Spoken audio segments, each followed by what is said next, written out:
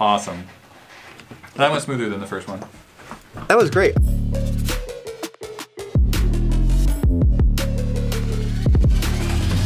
Mike, thank you so much for coming back on to talk about the GreatFET One and some of the neighbors. And I think this is really applicable because, you know, for a lot of folks out there, they may be familiar with the dark ages of, say, Wi-Fi, when there was WEP, and WEP was bad. So we all got hardware that could do broad frame injection, we broke WEP, and then Wi-Fi got better. Right. And in many ways, you've been developing hardware that helps us audit the Bluetooth and make the Bluetooth better, or whatever have you. And now with the GreatFET One as an extensible platform, I see already the demo that you're setting up makes me like very excited talking about infrared, having seen what, say, Woody was doing a couple of years ago with identifying phones and things of that nature. But there hasn't been as much research as I know that there should be and will be, because a lot of it comes down to accessibility and having the right tools for the job. So I see what you're doing here. I see the power of this as a platform now, because rather than make a one-off tool for every different variety of I/O under the sun that you want to start attacking, today being infrared, you've built a platform for that utilizes all of the power standing on the shoulders of giants on your computer and GNU radio. Am I on the right track here? I think so. And you know, a lot of my background as I was getting into building hardware tools really came from software-defined radio, and I was building software tools for doing wireless security communication, or I should say wireless communication security research, before I got into developing hardware tools.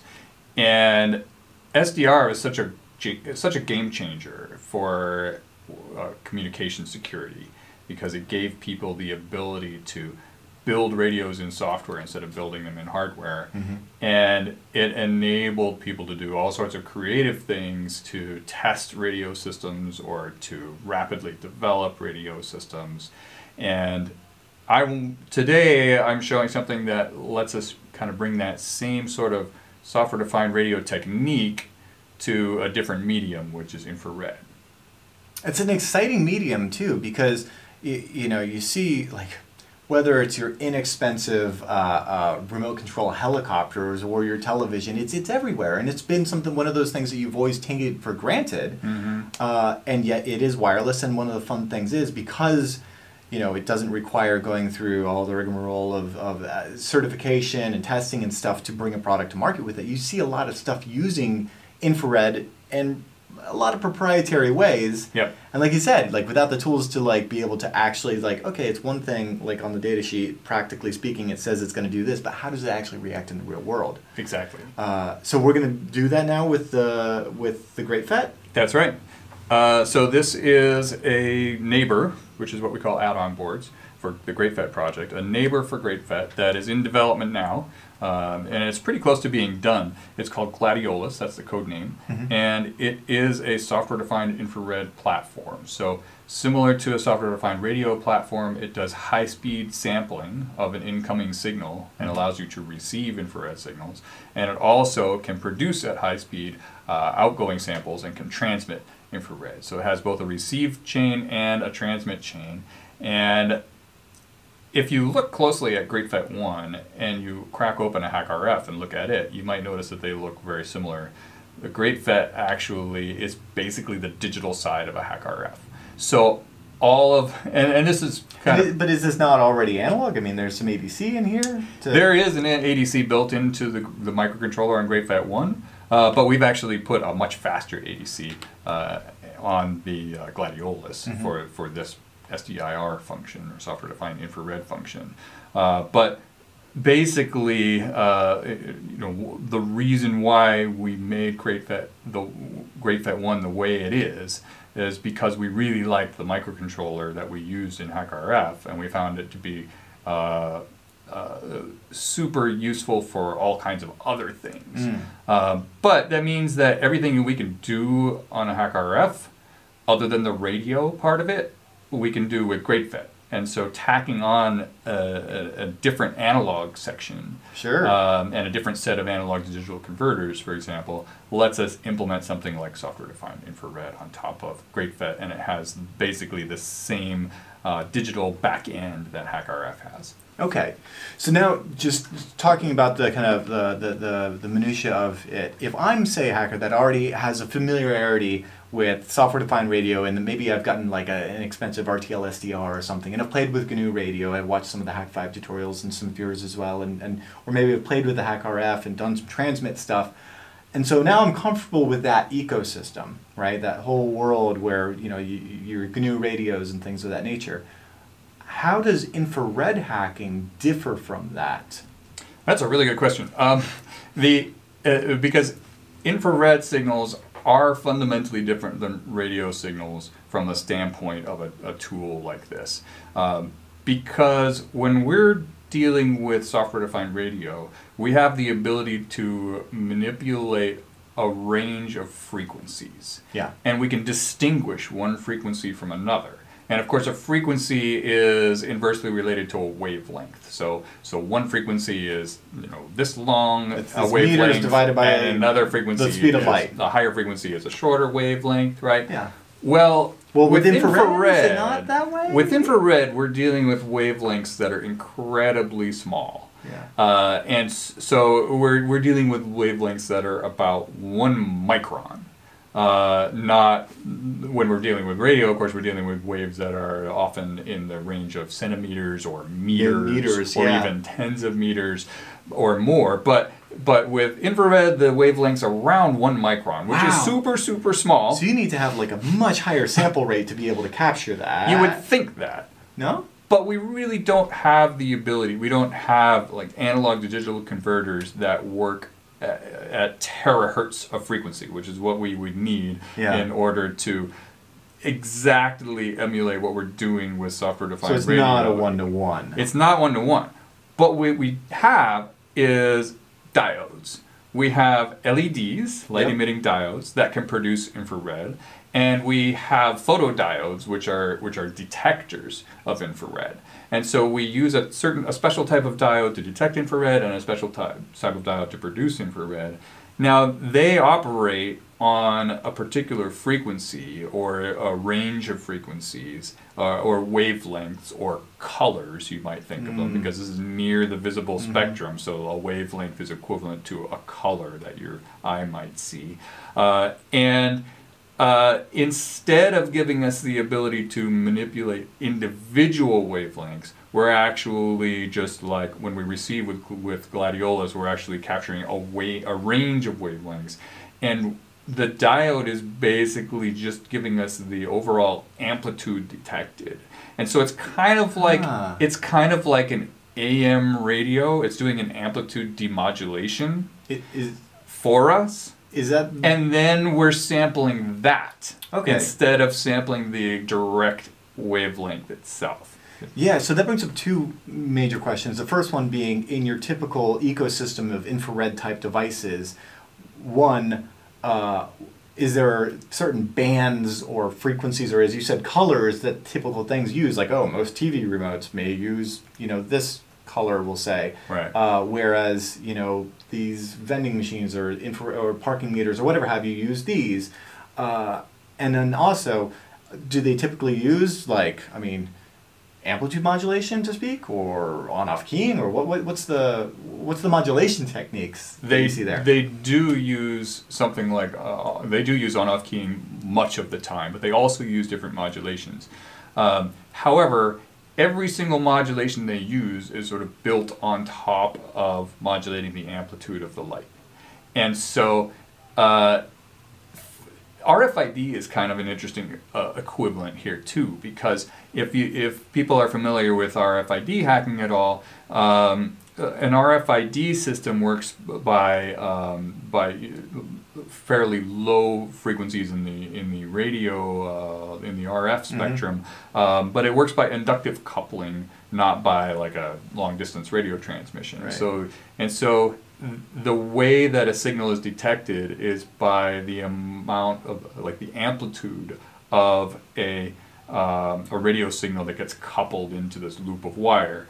And RFID systems sometimes use more sophisticated modulations like frequency shift keying or phase shift keying. but it's a modulation that's layered on top of the amplitude modulation. So you actually get like double modulation. Right, right. The physical layer is really amplitude modulated, but then on top of that sort of AM signal, there is carried an FM signal or a phase modulated signal. And infrared kind of works the same way, where the basic tools we have available to us, these emitters and detectors of light, or in this case, infrared light, they only give us the ability to manipulate an amplitude, but we can manipulate a higher layer modulation on top of that amplitude modulation. So it really comes down to kind of the deficiencies of the hardware. Like this is the best we're going to get out of these diodes, so that's what we go with. Exactly. And you were asking about different wavelengths. There's kind of a wide spectrum of wavelengths that we call infrared, and they can loosely be divided into what's known as the near infrared and the far infrared. And the near infrared is called near because it's very close to the visible spectrum. Yeah. And the far infrared is further away from the visible spectrum. Okay. And pretty much every data type of infrared system, anything that carries information, is implemented in the near infrared in a fairly narrow band of wavelengths.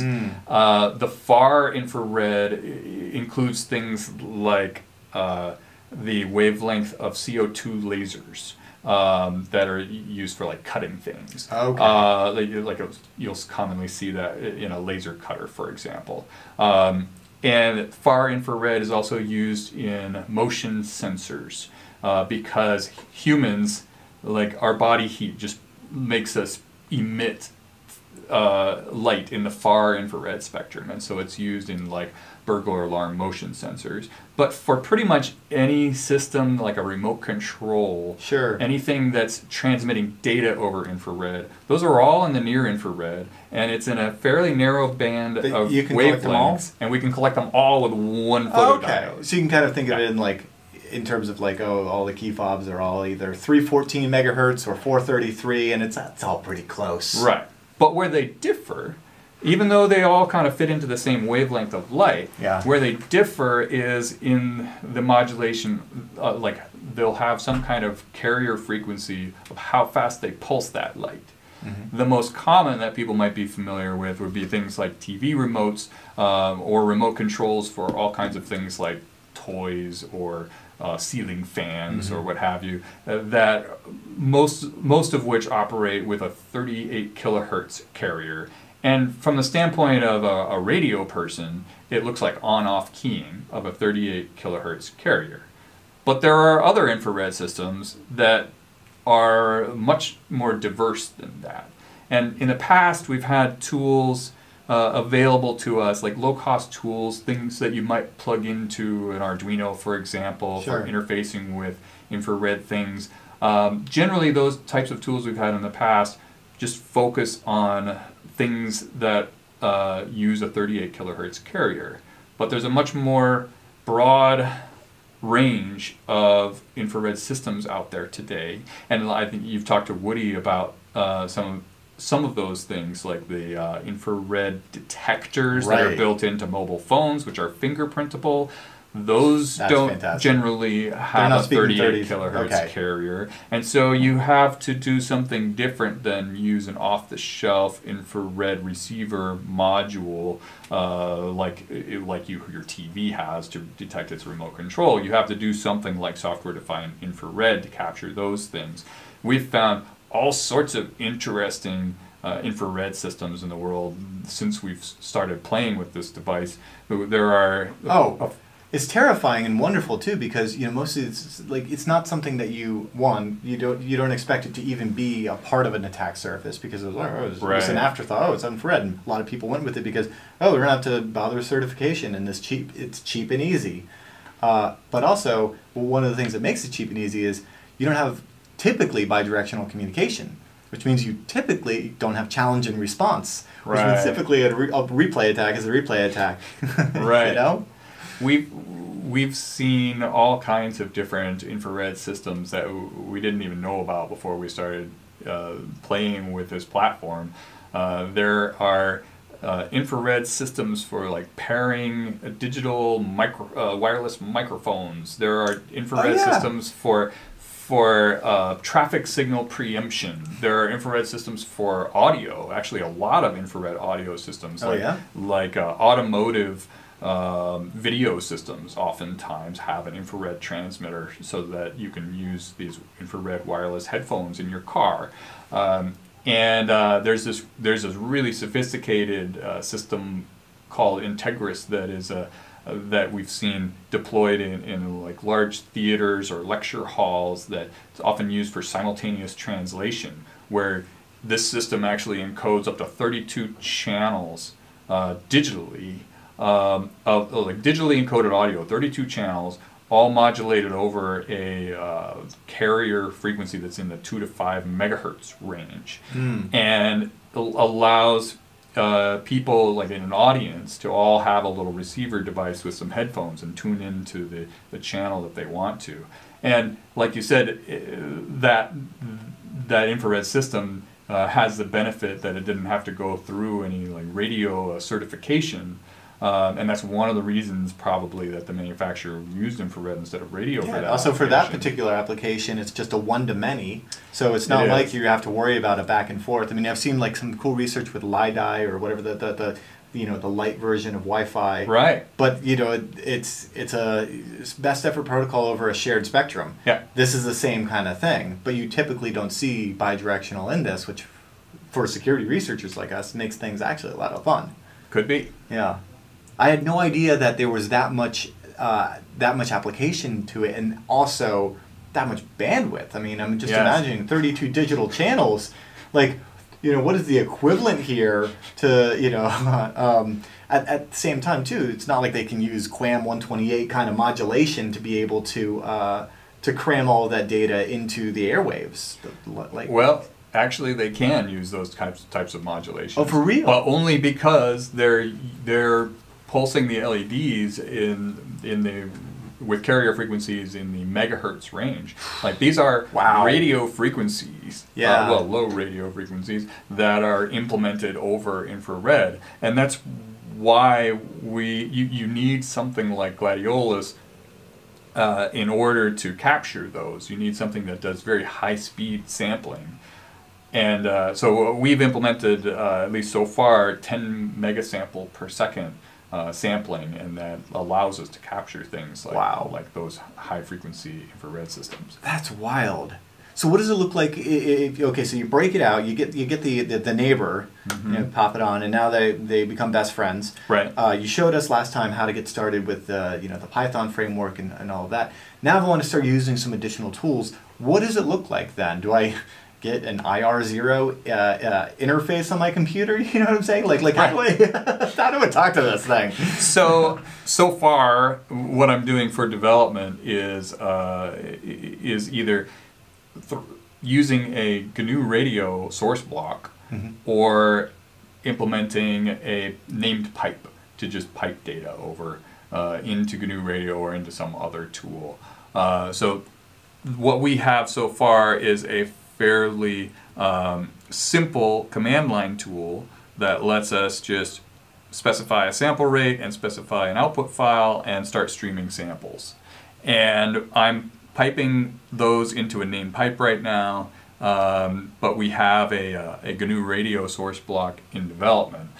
In this case, all I have to do is make a file source in GNU radio that picks it up, that pulls the data out of that pipe, and that lets me start experimenting with GNU radio right off the bat without having to worry about my experimental block working yet. And then I have this whole GNU radio flow graph, which looks basically like I'm decoding on-off keying. I'm pulling a channel out of it, in this case a 38 kilohertz carrier, so that I can do detection of a remote control. And then I'm actually doing a correlation to try to find a button press. And what this looks like is I have up on the top of this GNU radio flow graph window, I have actually the raw signal that's coming from that analog to digital converter. So this isn't a waterfall, but this is a... Right. And so if I push buttons on a remote control nearby, you can see those peaks those individual peaks that you see in the top, those kind of shark tooth looking things, those are actually the individual pulses of the 38 kilohertz carrier being produced by this remote control. So you can see like the nuances of the curve of an individual pulse, because it's only a 38 kilohertz carrier, but I'm sampling at a way higher frequency than that. So I actually am like zoomed in incredibly tightly onto this 38 kilohertz waveform. But then in the bottom my flow graph, you can see actually the result of kind of a decoding function. And you'll notice that it's doing that in real time. It's doing that in real time. And if I push a certain button on the remote, that one, do you see how I have this green line across the top here? And it says there's a burst T and F. That's like the start and the stop of what's called a burst.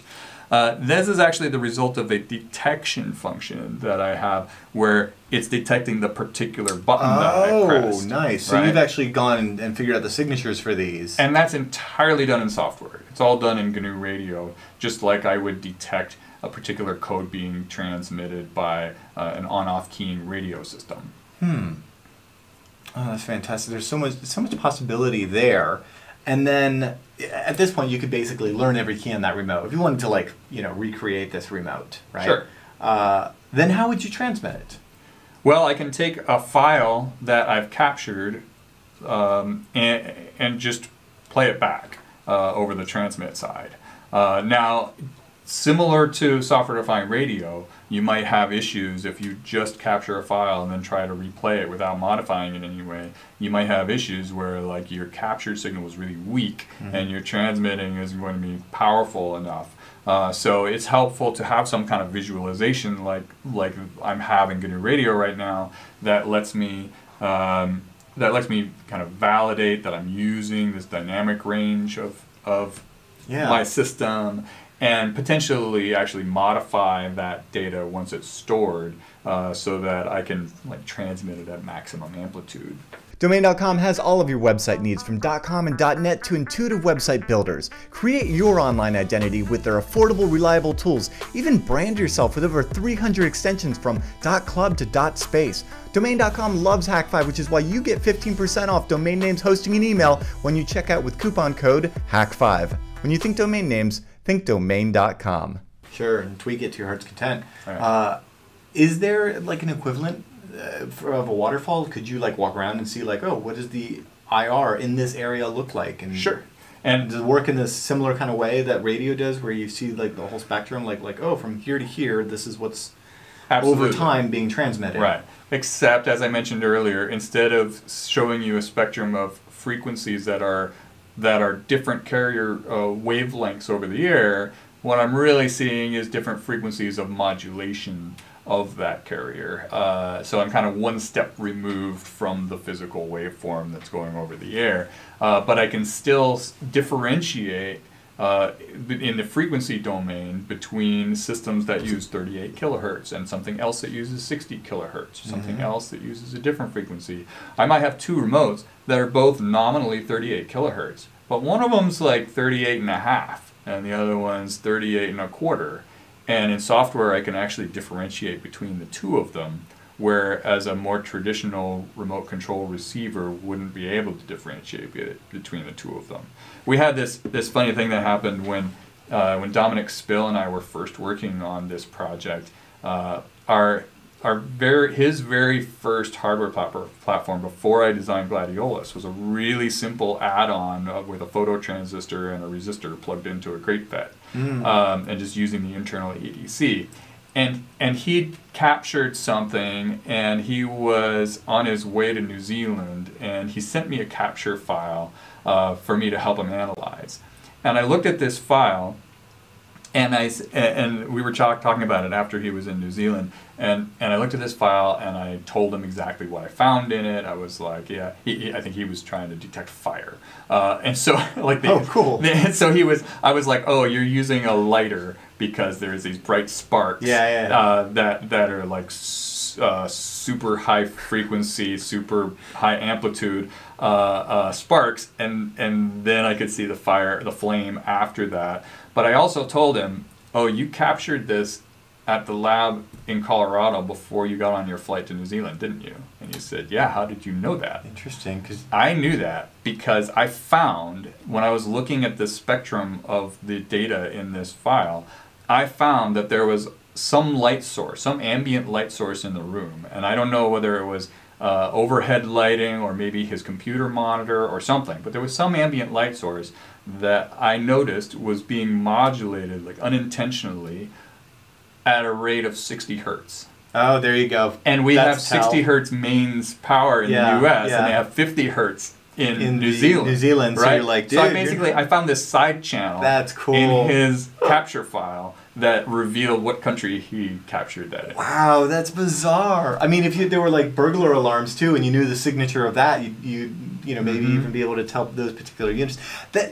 The research on this stuff is only starting to scratch the tip of the iceberg. When Woody was on a couple years ago talking about how, like, you know, the infrared sensor in your phone, the proximity detector, so that when you put your phone up to your head, it turns the screen off, has a unique signature. It was like, why would it be unique? You know, like, even in manufacturing tolerances, variation, like, still there's no. Anyway, not only is that unique, but oftentimes the other side of the phone has an infrared detector for autofocus of a camera. Yeah. There's just so many crazy possibilities with this, and I'm just so excited to see that both the hardware is maturing, the software is maturing, and that you've developed basically a platform where you could do that kind of rapid stuff, and then if you wanted to, you know, put on a daffodil here and throw on some buttons or whatever have you could proof of concept something, take it out into the field, you know. This is just running off USB power, right? Right. Yeah. Now, are any of the things where, like, if I wanted to make like a simple replay attack where I'm like, look, I can crash your cheap toy helicopter, right? Could I do that on the actual GreatFET, or would I have to bring my PC with me? If I wanted to do a denial of cheap toy helicopter attack. The easiest way out of the box is just to plug it into your laptop and then be able to do a prototype that way. Yeah. But we are working on ways to make it easier for people to kind of take their GreatFET on the road and do standalone types of things. And one of the things we're doing is we have a neighbor in development called Jasmine that is a LiPo battery charging neighbor. So you could have a GreatFET with a Jasmine's and then a Gladiolus stacked on top of that, and then you'd have a standalone platform. Generally, we try to promote the peripheral development model with GreatFET, but what we hope to do in the future is to also enable taking things that you've prototyped as a peripheral connected to your laptop, and then giving you a little bit of an easier path to take that prototype and turn it into something standalone. Yeah. Oh, that's where the true power of this is. This is crazy to see. Like, I mean, this has only just now dropped this, and I'm seeing like half a dozen neighbors in development. You know, be them 2.4 gigahertz or infrared or breadboards here, or what you talk about with the. There's so many more of these. And I'm assuming because of the open hardware nature of this, that means that people that are interested in getting involved in the project and see like, oh my God, that's an application where I can, like, you know, utilize the ease of your Python framework and the GreatFET in of itself, that they could just, okay, cool, this seems like I mean, there are two 40-pin connectors and a couple of pins and whatever you want in between, right? Right. And we've already seen, actually, neighbors being developed by people other than us. We, of course, have multiple neighbors in development, but there are some folks who are making neighbors of their own, and that's a lot of fun to see. Dude, it is just epic to see like a new ecosystem being born in hardware hacking. I know going back a couple of years that you have had the concept of this modular design, be it jawbreakers or candy apples, whatever. Not candy apples. Hang on, help me out here. I don't think we had that one. We didn't have the candy apples, but the modular nature of like how Hak5 was born. Exactly. With that, it's so cool to see it come into fruition this way. Yeah. I think this is really accessible too, especially with the Python. So the Hak5 is an interesting example because it made sense to make Hak5 a single board, a single platform that's smaller and lower cost and more portable and lower power than we could achieve with a bunch of boards connected together. But during development of Hak5, it was highly beneficial to go with a modular approach so that I could swap out different parts of it and try different approaches to designing different sections of the board. So for people who are developing hardware or interfacing with other external things and experimenting with entirely new hardware platforms, the modular approach really makes a lot of sense. Totally, and I love how, you know, it's something that we're more familiar with as well. You know, having grown up with Arduinos and things of that nature that have those that modular nature, but you're taking it a completely different step, using it from the aspect of like, hey, this is a peripheral for your computer. Your computer's really powerful. Right. You're running GNU Radio on your computer, not an Arduino. Right. So being able to have kind of the best of both worlds in that case is really powerful. I'm so excited for this platform. Can I show you my favorite board from the GreatFET project? Please. This is a circuit board called the Wiggler. It has zero electronics on it. Oh, wow. There are no copper traces on this Oh, board. I can't even imagine the bomb. This tool is a lever so that you could wiggle neighbors off of your GreatFET or off of one another. It's such an important thing because with all of these pins, there's a lot of friction. It adds up quickly. Hey, you know that time you bent a pen. And everyone who's ever worked with something that's like a stack of boards has probably experienced this problem where you connect the boards together, they go just fine. But when you pull them apart, you bend pins. Yeah. And so we ship a wiggler with every GreatFET so that you can easily wiggle your neighbor off of your GreatFET. You know, it's one of those things you didn't know you needed until you had it. Kind of like the Lego brick remover, you know? And then your dentist is really happy too. Oh, you were one of those. Oh yeah, totally. This is fantastic, and it's just stupid cute. I love that you keep all of this stuff stupid cute too. So, Thanks. dude, thanks for coming on and show. I can't wait to see how this evolves. We're gonna have you on, you know, remotely, if not in the Bay again, to see. Because there seems like there's a lot of momentum behind this right now. I popped on the wiki, and this has only been out for, what, couple weeks. Couple weeks? Yeah. And I saw like the list of like a dozen different open source add-on boards, and I'm like, wow, already. So that's really cool. So anyway, if people want to get involved and find out more and start playing with infrared with the GreatFET, where can they go and find out more about the platform? Check out greatscottgadgets.com or find me at Michael Ossmann on Twitter.